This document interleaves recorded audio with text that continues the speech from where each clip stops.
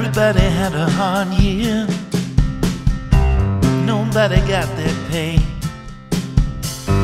What a time for the lonely ones. Thought every dog had its day. What a time for the wicked, the hungry and the Hey, I'm back. Still Sunday, July 21st. I just threw some cardboard in between the front of the ATV and the back window of the pickup truck because it looks closer than I normally have it, and so I don't want to break the window, obviously. I wasn't paying attention when I drove it up. True, like I was loading and True wasn't here, but then he did come here. I heard his truck, so I stopped everything because it's like, oh, okay, so now, like, you know, and then he said, well, do it this way. I was going to take it to this guy Tyler, but True would, you know, he'd probably rather work on it anyway, so, like, because he rides the bike too, so, you know, we trust his work as opposed to a stranger. So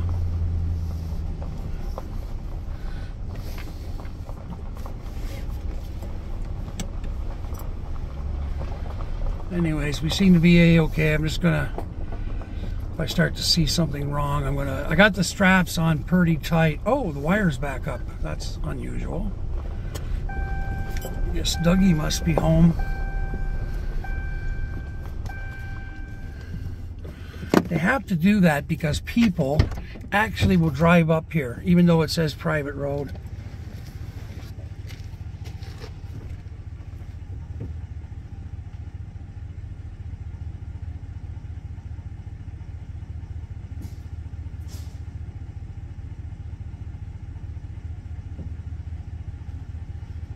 Doing here? Strap. Oh yeah, see it loosened right up.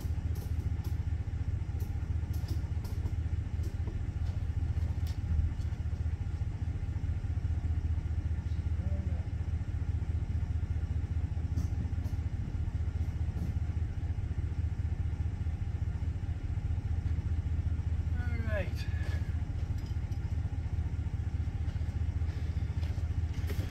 Yeah, the straps had loosened up a bit. Not the one pulling it away from the window, so that's good. It stayed tight, but it's the one pulling it back. You got to pull them against each other, and then the ATV won't move, but I should have not put it that close.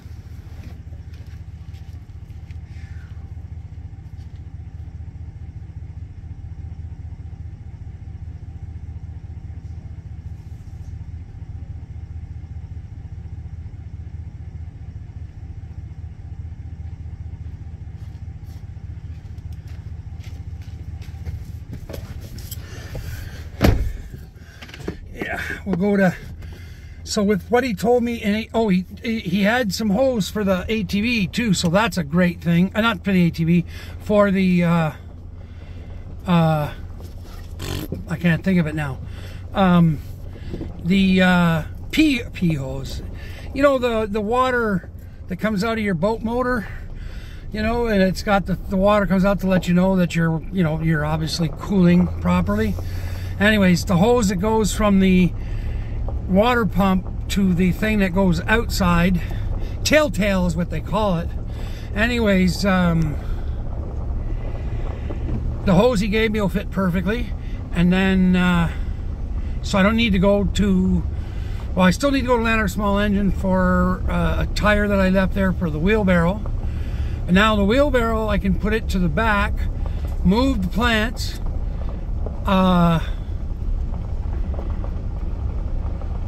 I'm not sure how much time I'm going to have, but then True thinks that the boat is probably going to be fine without having to touch it. I told him, like, he asked me what happened when I started, put the water, all that stuff, and he said, well, it sounds pretty good. I said, yeah, I changed the fuel filter last year. That was the problem when it was choking for fuel.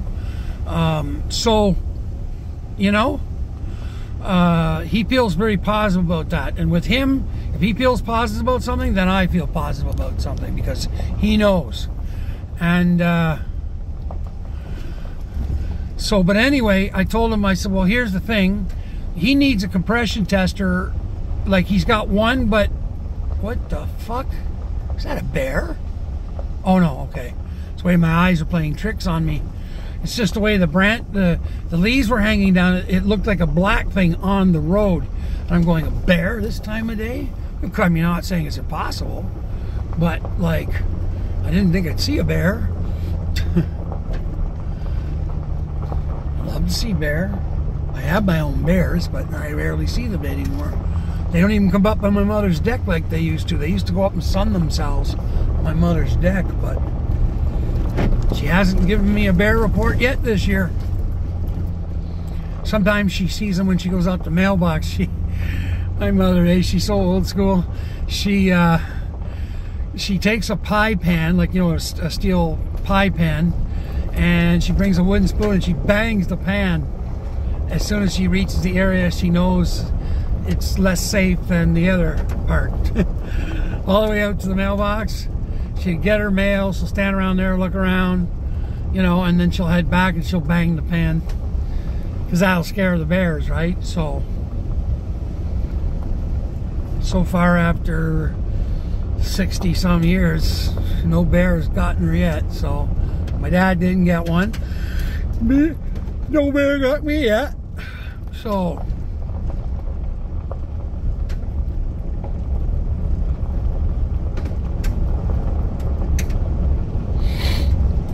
yeah, the plan then is tomorrow, go to Lanark, pick up the tire for the wheelbarrow, move the plants around, bring the bike back to True. There's a couple other things he said that, you know, you can afford to order them, go ahead. He also suggested I switch to a synthetic oil for the Mariner. There's an oil that he really thinks highly of, and I'm going to try it. It's not really that much more expensive than my regular oil, but it already comes with detergents in it, which is good now because premium fuel here in this country now has 10% ethanol in it, which is really a pisser because I don't use anything with ethanol in it for my small engines. But saying all that, I mean, I told him I use like a couple capfuls of Seafoam, you know, not every tank, but definitely every few tanks. And he's, oh, well, that's perfect. He's not, you know, that's the right, you're doing the right thing, obviously. I said, well, Norm, but now Seafoam makes a marine version of that. I've never seen it before. I just saw it on the internet on Canadian Tire site, but it's hard there at his place because the reception is touch and go. When I get back to the camp, I'm going to have a look at that stuff. I might just order a bottle of that, and then the other Seafoam that's in the boat, I'm going to move that into the milk crate for the ATV. So, yeah, surprise, surprise.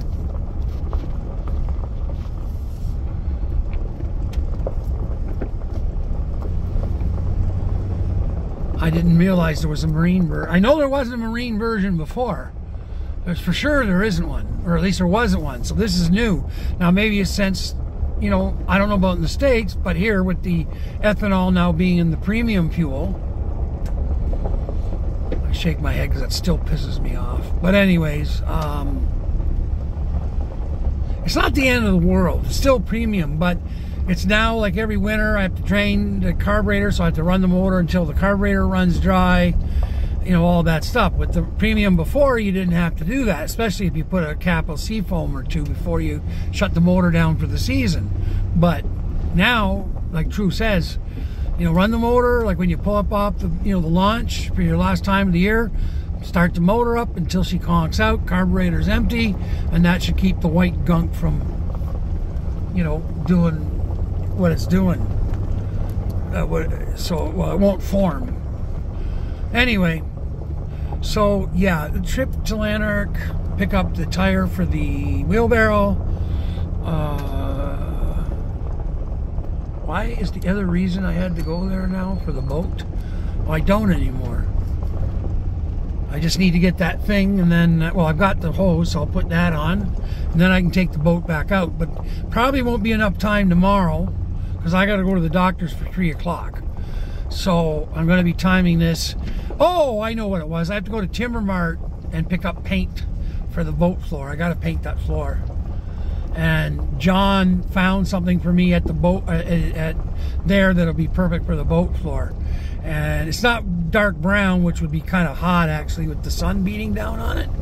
But there is like a gunmetal gray for boats, so that's fine. I'll use that on the floor. And that way there too, if I'm ever barefoot in there, which I never am, but you know, won't burn your feet. It's dark brown paint. Sun soaked that up, turned it into 150 degrees. There we go. I went out this way this time because it's shorter and not as hard on the, like, you know, all the turns and bumps and everything. I'm worried. The ATV doesn't look like it's moved at all, so. Mr. Umperson.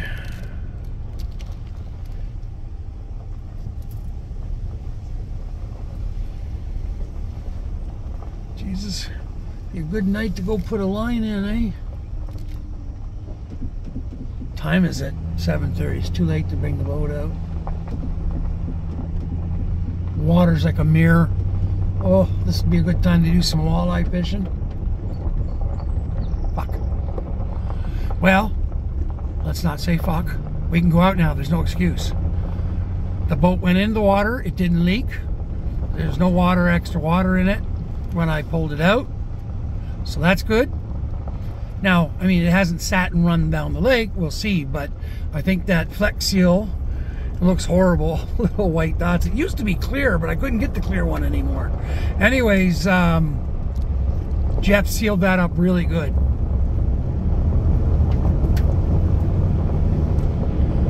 So that issue is done. The main thing is that motor doesn't conk out of me if I'm not planning on going way out in the Georgian Bay like I did 2 years ago. But sometimes I forget myself, or the fishing's bad, you know, closer to the Coldplay Bay, my little spot there. So then I get like, okay, let's go out a couple kilometers more, another couple kilometers, and then I see boats, you know, way out there, and they're fishing, and I'm like, fuck, that's another 10 clicks or whatever. I don't know if it's that far, but so I, you know, like last time I ended up 22 clicks past the end of the peninsula. It's the furthest I've ever been out in that boat, and could not see shore. I knew where to go, and my GPS boat thing worked there, so no problem.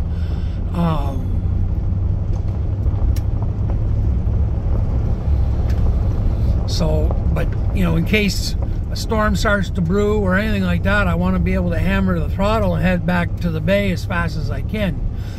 So, I mean, like I say, I just don't want to be stuck. But like I told him, I mean, once I pumped the gas into the motor after sitting, it didn't run it last year at all, except for the startup routine. And that's it, and I never did take it out. But the boat starts right up, no problem. Motor sounds great. Like I said, when Norm redid that motor, did all his little fancy tuning he did on it, it's not a normal motor no more. I just hope True can figure out what he did. True's the only guy that's going to be able to figure out what Norm did to it and why. And True will recognize that. That's the one thing about him. He's got that way like Norm about him. So he knows, you know, like when I told him, I said, yeah, it trolls at 1 mile an hour, no problem. Without a trolling motor and everything, just down the lake. Or I can pull the lines in and hammer the throttle. She doesn't bog. She doesn't, well, it'd be a little pop of two-stroke smoke, but it doesn't load up like it should. It should load up and stall because you're running it that slow, the motor that slow. It's a two-stroke, 50-to-1 mix. Nope. Hammer that throttle and she's doing 50 kilometers an hour like almost instantly.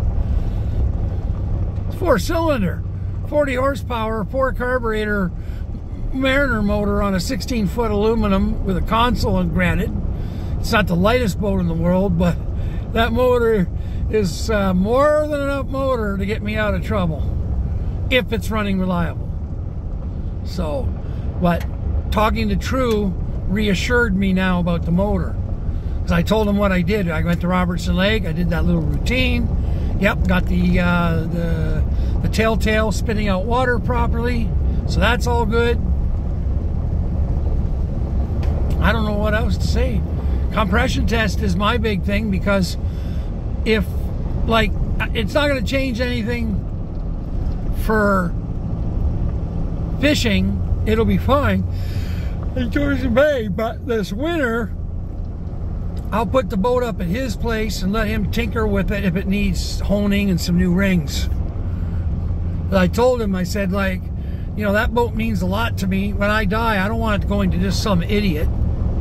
True would appreciate that boat, like Norm. And because that boat means so much to me, and still, you know, like Norm's dead, but, you know, that boat is me and him, and I will never sell it. If I went and bought a brand new boat, which I might do yet, who knows when I sell everything here, but that boat's not going nowhere. But it ain't going in the grave with me. So somebody like True, I mean, he'll tinker with it, he'll probably build things, whatever he'll do it, but he'll love that boat like me and Norm did. Like he's the same as us.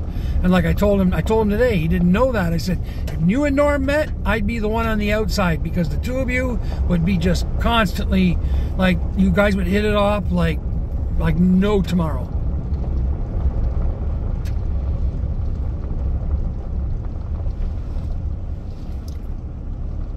Parked here like that with black windows and everything. I don't know where they would be. Is there a cottage there? I didn't see a little road. Alrighty, well, so far so good. The big village of Poland. Not Poland the country, Poland the village. Barely a village. More like a hamlet. Well, there's a nice boat. I never saw that boat before at his place. Jeez, if he ever puts that for sale. No. I'm keeping that boat. I am going to put more money in the boat over the winter. Get that carpentry done. Get the stuff put back inside. But yeah, fuck, man, I'm feeling good about the boat. After talking to him. Is that a Harley? No. Strange looking bike. He says it's going to take him a few days with the ATV. The hard part is the front CV stuff. He says that's going to take longest. The back, which he checked all the parts I brought, and he says they're all the right parts. And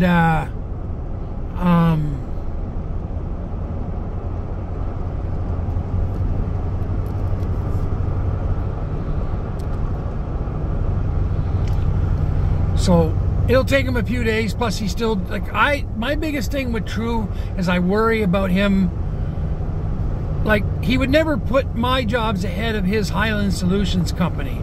But like I told him, I said, it's extremely important for me to know that I'm not interfering with the, you know, the progress of the company and everything, because, you know, winter's coming. Like we say in Game of Thrones, or, oh, Winterfell Camp. And I mean, he is in a situation where he really has to make sure he's ready. Now, I'm not saying he won't. He's great at all that shit, you know, but I don't want to be the one interfering. And if work slows down at Highland Solutions, which I will try and make sure it doesn't, but like I told him, I said, I can't guarantee, because I don't know your business. Like, this is the first time I've done this kind of advertising. So, like, for that type of business, other than my one friend Stefan, and his business took off overnight. And he ended up, by the time I threw him off my property, I got pissed at him. Still am, and never will speak to him again. But I mean, he had hired both his sons, and he was hiring other people. He was growing so fast, and I haven't done ads for him now in well over a year. I'm sure his wife's doing it now, which is okay. That's good for him. But like I said to True, I said, this will be crazy overnight, man, and you're going to be tired and all this stuff. You know, now he's very tough, like my dad, like very tough. And so, I mean, he will never fail because of himself, but the work has to be there. And my work is not as important as the work he has for Highland Solutions. So, now I don't need to lecture him about that. He already knows all that shit. But I don't want him to feel obligated, because it would really bother me if something happened to Highland Solutions. Because the name of the company, what he's doing it, the type of thing he wanted to do and is doing, is like one of the smartest things I've ever seen, frankly, for that type of business out here. And it's showing, I mean, instantly busy. So, but it's keeping him busy. Not just this year, but this winter, next year, the year after. Now, I think he knows I tend to think a year ahead. It's like I'm doing with the Starlink. I'm not thinking about today's sales and tomorrow's sales. I want to know what we're going to be doing a year from now. That's me. And I guess that's why apparently I'm good at this job that I didn't know I'd be good at. So, I mean, Mark's already given me one substantial raise. I have 2 more coming that he's told me about. And I'm like, why, like, you know, like I know we made a deal, but he says, well, the sales are just absolutely insane. He says, I can't believe how much you're doing. And I'm like, well, I work 7 days a week because for me, it's really not work. I'm editing and uploading to YouTube for you folks. I'm doing that work. I'm doing graphic work for True when it's needed.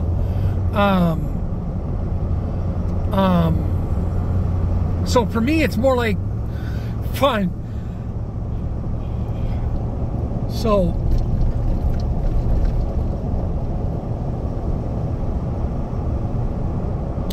all right, let's end this. It's 20 minutes. So listen, everyone, thanks for coming. Thanks for listening. As you can see, it's a beautiful, beautiful evening. 21 Celsius is the actual temperature. I knew Mike Poe's been saying 25 Celsius, and I'm like, no. It ain't that warm, man. We're going to walk in. The AC won't even be on because it's gone below where the AC kicks in. So I'm glad I can put the fan on now. It's going to be a cold night. Cool. Well, not cold, but very cool anyway. I think somebody hit a deer right here in front of my mom's laneway. Wouldn't surprise me there. Or, well, the bears crossed right there, actually. I hope they didn't hit a fucking bear. Not that a bear's more important than deer. Anyways, please like, share, and subscribe. What else? If you want to support my work or help me out with different things, there's links in the description, but paypal.com/ladfromthewoods. What's the coffee one? Buy me a coffee. .com/ladfromthewoods. Sorry, I'm backing up here.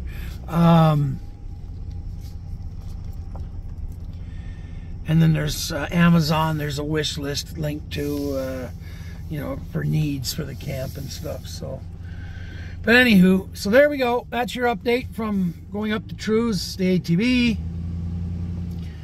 little bit of work we're going to get done. I'm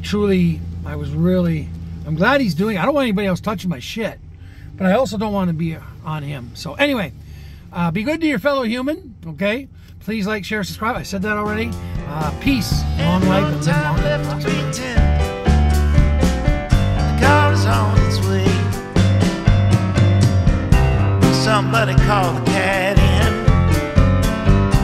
We don't need another stray. If everybody had an answer, nobody'd have to wait. What a time for the righteous. The hero never came. There's nobody out there like us. There ain't no two stones the same.